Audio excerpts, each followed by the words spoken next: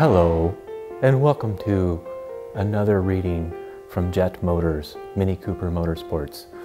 Today's reading will be from the Book of Haynes.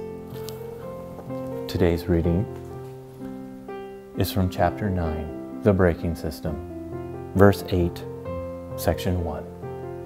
Mini. Seriously, today we're going to talk about disc brakes. What we've done here is we've installed a complete disc brake assembly. We build these here in our shop. This is a Cooper-esque disc brake assembly. 7.5 inches is the rotor diameter. Fits inside of all 10-inch wheels. If you really want to step up to the plate and you want to go a little crazier than even a stock disc brake for Cooper S, you can go to these. These are 4-piston alloy calipers on vented and slotted rotors. Now these are 7.9 inches, but they still fit under most 10-inch wheels, almost all alloys, not the stock Cooper S steel wheel.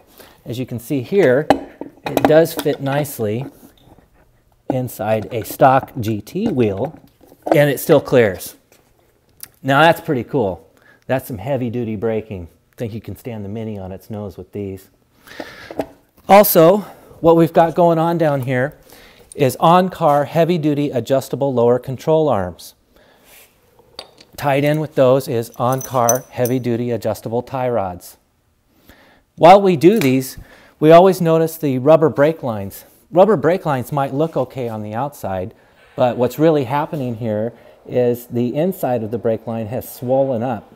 Rubber doesn't like age or heat. So we replace all rubber lines with stainless steel braided brake lines. All the difference in the world. Gives you a good solid pedal feel, none of that spongy rubber.